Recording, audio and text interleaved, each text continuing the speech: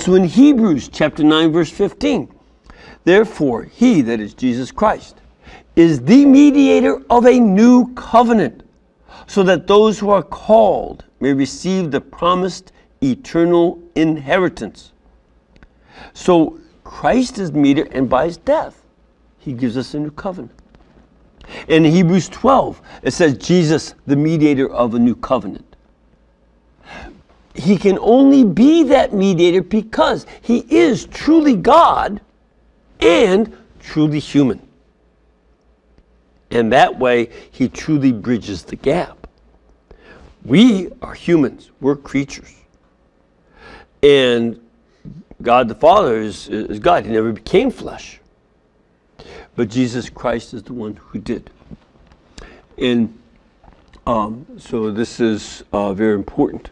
Now, then we can understand what St. Paul teaches in 1 Corinthians chapter 15, verse 22, where he says, "For as in Adam all die, so also in Christ shall all be made alive."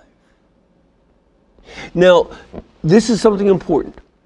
All of us have solidarity with Adam and Eve. We all die. This is part of being human. Not going to avoid it.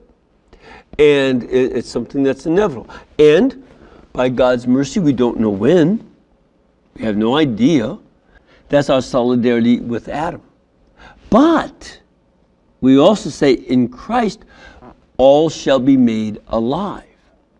That he will raise us from the dead, just like he was.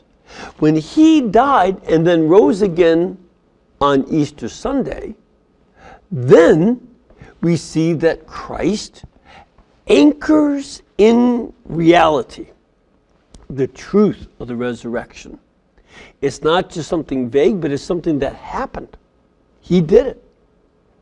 And therefore, that is the basis for us being able to be raised from the dead.